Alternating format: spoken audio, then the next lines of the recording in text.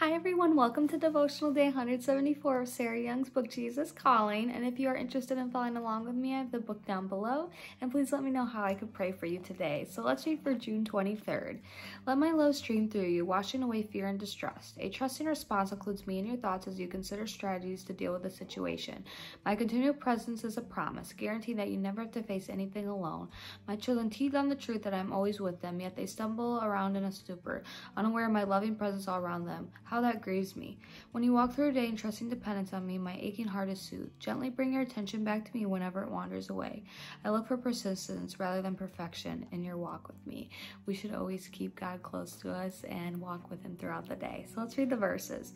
For I am like an olive tree flourishing in the house of God. I trust in God's unfailing love forever and ever. Psalm 52:8.